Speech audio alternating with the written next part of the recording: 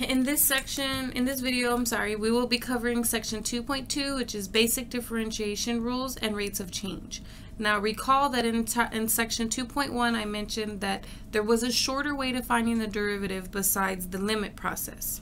However, if the directions specifically say to find the derivative using the limit process, then we have to do it that way. However, there are other rules that allow us to get to that derivative faster. So theorem 3.2 is the constant rule. It states that the derivative of any constant is 0. And theorem 3.3 is the power rule, and it states that the derivative of x to any power is going to be that power times x to the power decreased by 1.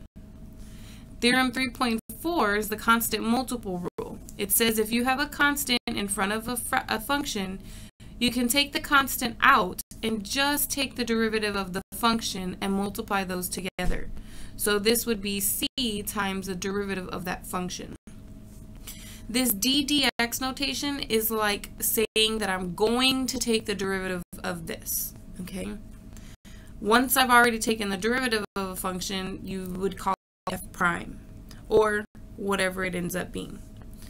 Now, consequently, if you have the derivative of a constant times x, like 5x or 4x or negative 2x, things like that, the derivative just ends up being the constant all by itself. And the derivative of x all by itself is just 1. And those are consequences of these rules here. Okay, so this is a consequence of theorem 3.3 and 3.4. And this one here is just the consequence from theorem 3.3. Now, theorem 3.5 is the sum and difference rules. So if you do have two different functions and you add or subtract, it would be the same as taking the derivative of each term individually, so that you end up with the derivative of one term plus or minus the derivative of the second term. Theorem 3.6 is the derivative of a natural exponent function, e to the x. So if I take the derivative of e to the x, coincidentally, it is e to the x itself, okay? Now you could go through the proofs of these where they actually go through and they take the limits of each one of these things and they end up with each of these things that we have here, all of these responses, okay? But we're not going to go ahead and do that.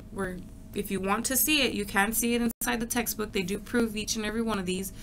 For us, we're going to use them as our rules to differentiate our functions. So theorem 3.7 is the derivative of transcendental functions. That's your sine, cosine, cosecant, secant, tangent, cotangent, and then your natural log of x. So the derivative of sine is cosine, the derivative of cosine is negative sine, the derivative of cosecant is negative cosecant cotangent, derivative of secant is secant tangent, derivative of tangent is secant squared, derivative of cotangent is negative cosecant squared, and the derivative of ln of x is 1 over x, okay? So we're going to use each of these rules to try our examples in the next few videos.